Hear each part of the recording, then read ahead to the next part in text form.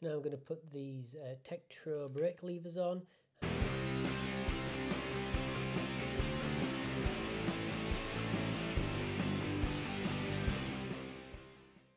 And all it is to do that is pull the lever back, and you can see there's an Allen key in there, and you just slacken and tighten that up wherever you want them on the bar.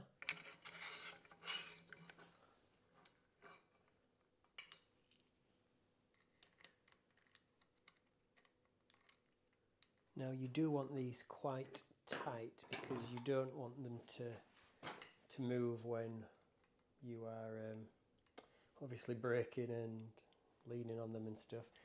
The only reason I've got my grips is because that end is too short to get in there, and with that being a long short end there, I can't get enough leverage, so I'm just gonna not going mental again. I'm only just using this just because I can't get the other end of the Allen key in, and again just feel how tight it is. Perfect. So I'm just going to do the other one.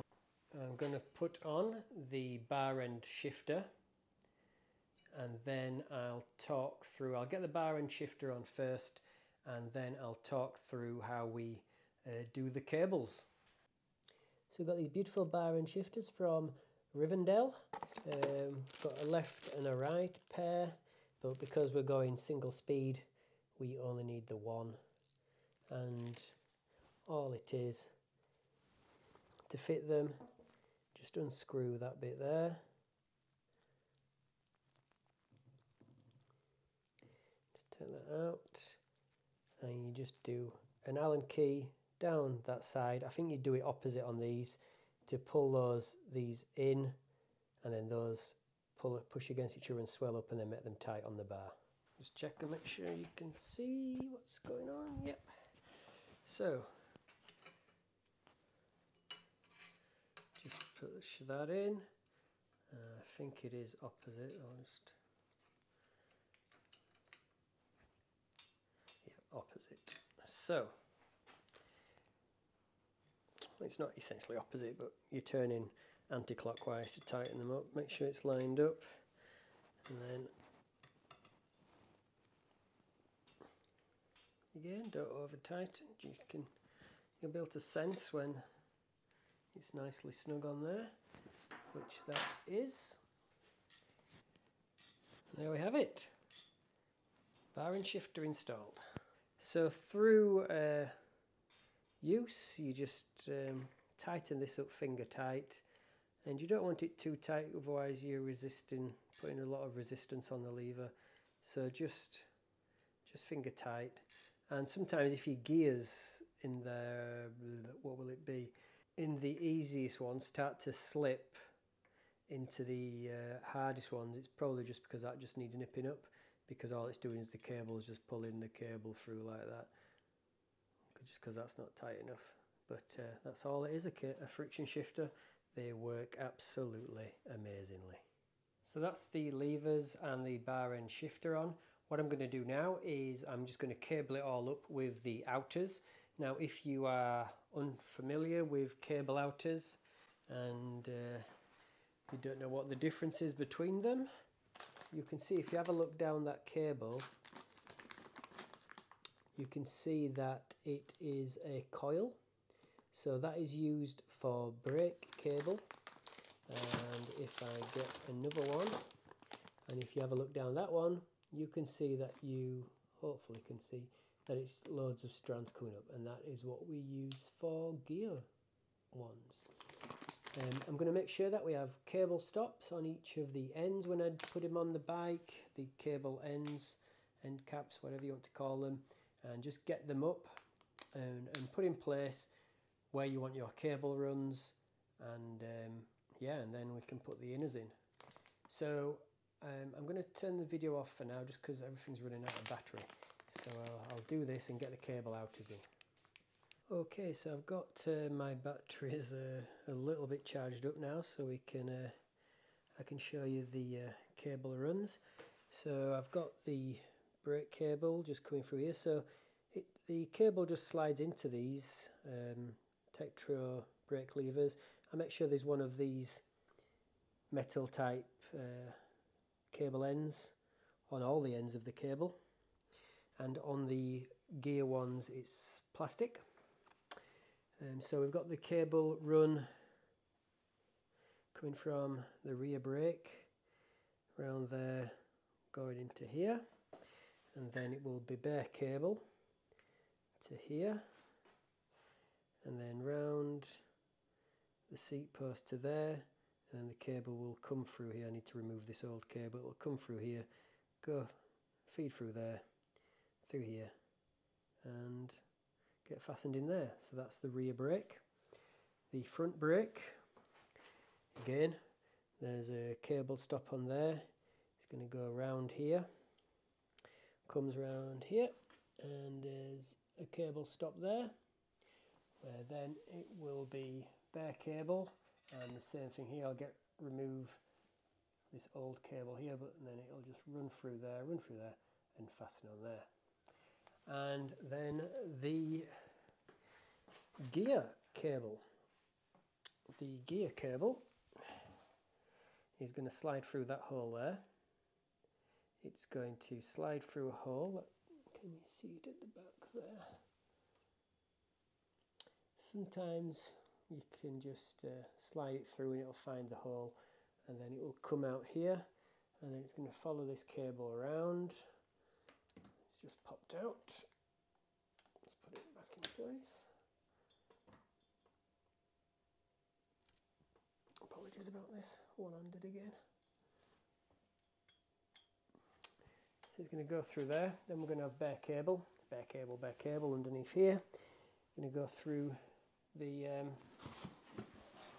cable guide underneath the bottom bracket, come through here, bare cable, and then we've got the derailleur here, and then it's going to fasten into there. I just need to show you how the brilliantly simple brake levers cable run. All we do, cable end sits in there, run the cable through the hole at that back there that hopefully you can see, and then it comes through there. So I'm just going to do that now, guys, and we are nearly there. We are nearly there, and I'm sure you can agree this is looking absolutely stonking. So let me get the cables in. What else is there to do? Once I've got the cables in, I'll just adjust the brake pads on the rims, just because I might put the front ones on the back and the back ones on the front. They might not be exactly in the right place. Then we'll get the chain on, and then I'll show you how to do the gears. So what I'm going to do now while I turn the video off is just do those cable runs and just adjust the brakes on the rims, and then I'll get back to you when it comes to messing around with those chains. Okay, so now the brakes are on and they work fine. So I'll just show you. We've just put the cable through, so we just ran it through this, and fastened it on there. And I've adjusted the pads. I'll show you the rear brake. It's just works just the same as the front. So comes through there just like that. So I just need to trim that off and put cable stop on the end. So it's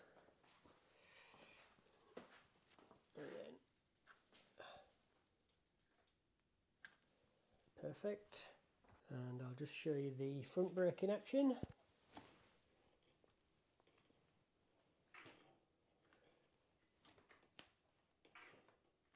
And that's working fine. So let's have a look at the rear derailleur. So a couple of things I want to talk through with you here.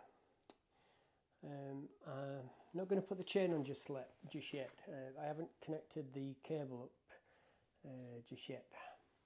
What I want to talk through with you are the limit screws. Now on these there's one there and one there, and sometimes the two screws that are right close together.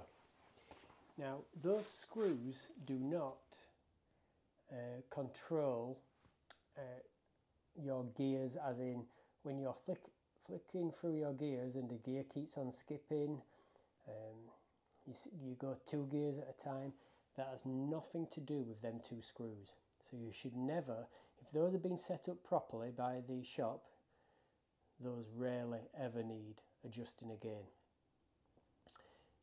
What they do is one screw just stops the derailleur from moving the chain so far so that it would come off and get stuck in between your frame and the cassette, and the other screw adjusts it so no matter how much cable you try and pull through, it doesn't come off this end and go into your wheel. Now, when we were kids and your gears weren't working with your indexing stuff, you'd get really annoyed and you'd get screwdrivers out and you'd start messing with those, and we probably made it 10 million times worse.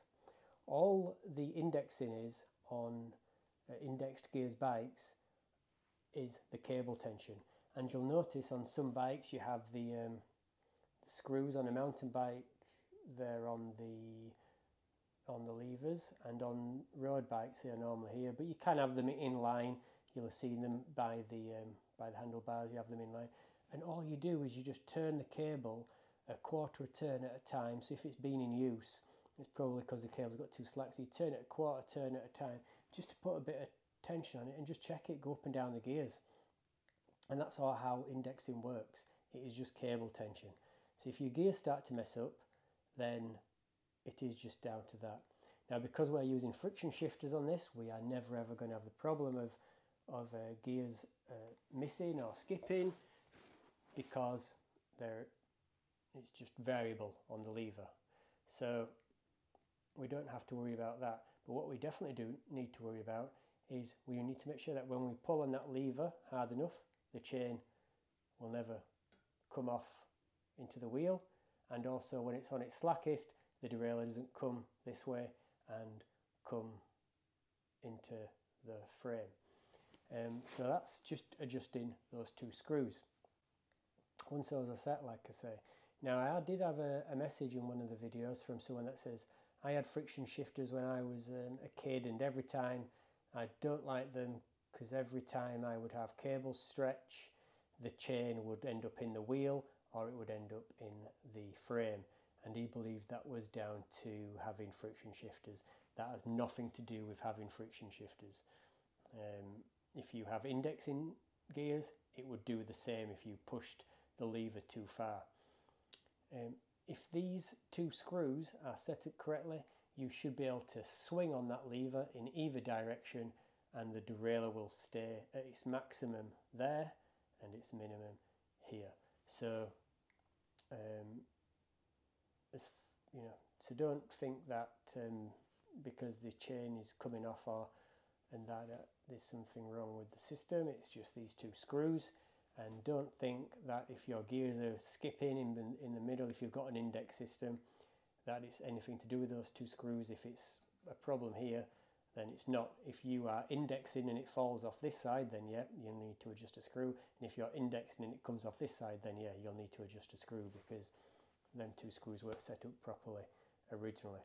But just don't start diving on those two screws straight away, because if it is just gears skipping and missing or not going into this top one, it is just down to cable tension. So what I'm going to do now, before I put the chain on, is I can see here that the derailleur isn't, this jockey wheel isn't even in line with the smallest gear here, so I can adjust one of the screws so that the derailleur in its resting place is in line with that smallest screw. And then what I'm going to do is I'll put my phone down and see if I can show you this.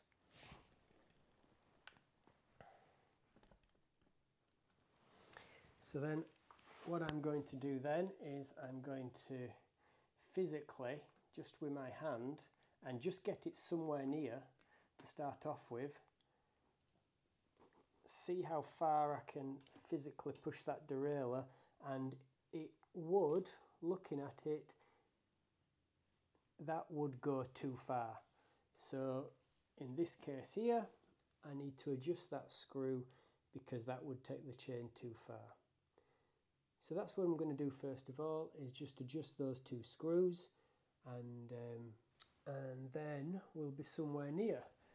The other screw is what they call a B screw, and what that it alters is just the sort of like distance your jockey wheel is from your biggest cog. And what you want to do is just make sure it's about 5mm.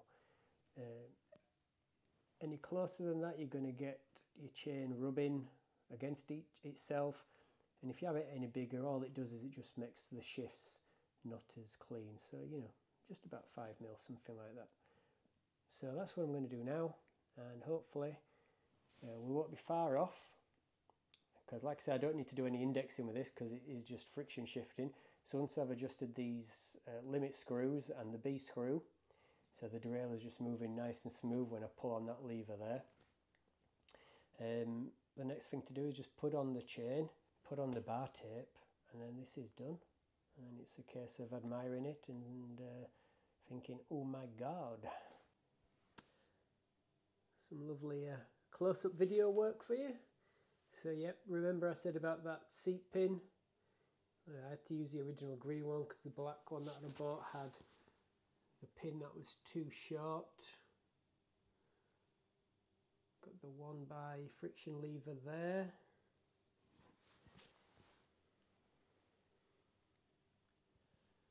And you may have seen in the other video the derailleur was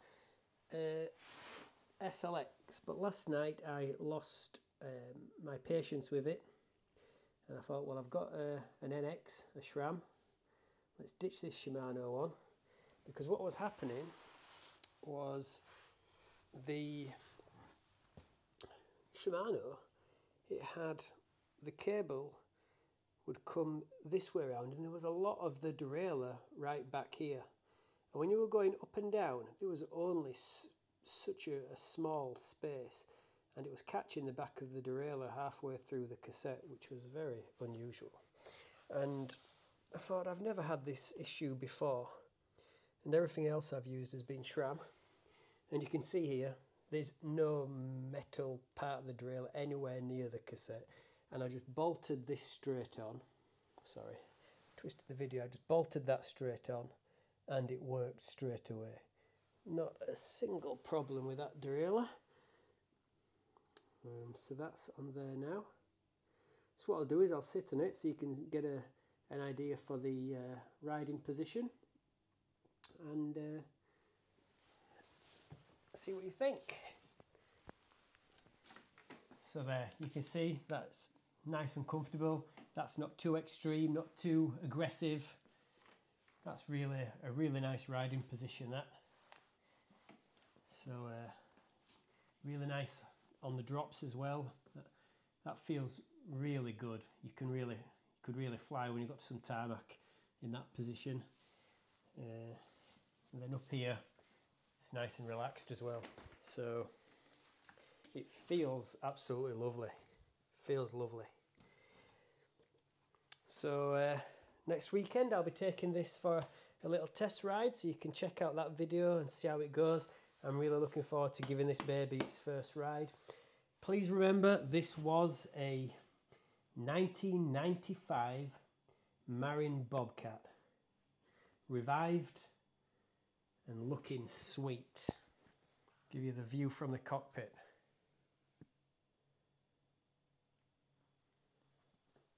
So let's just quick run through. Tekro brakes, just use the brakes that came with it. I think they're Shimano Asira X.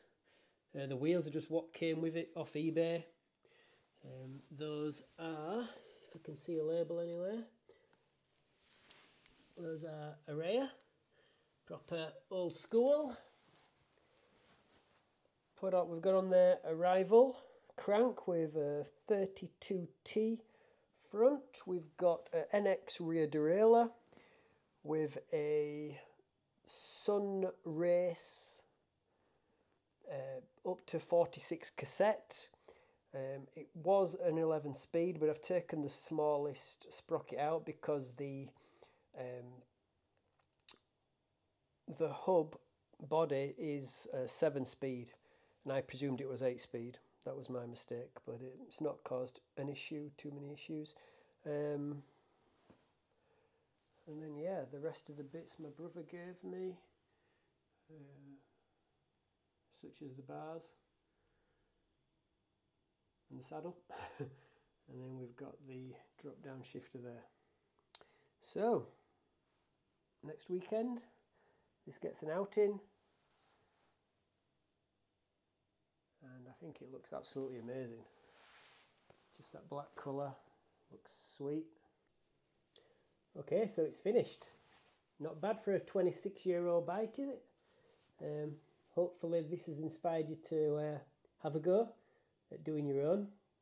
Get them cheap as chips off eBay, and then just a few parts, and looks stunning. I love riding that 88 Specialized Rock Opera I did. That's such a comfy commuting bike. So yeah, give it a go. Give it a go, and check out my other YouTube videos on stuff like this. See ya.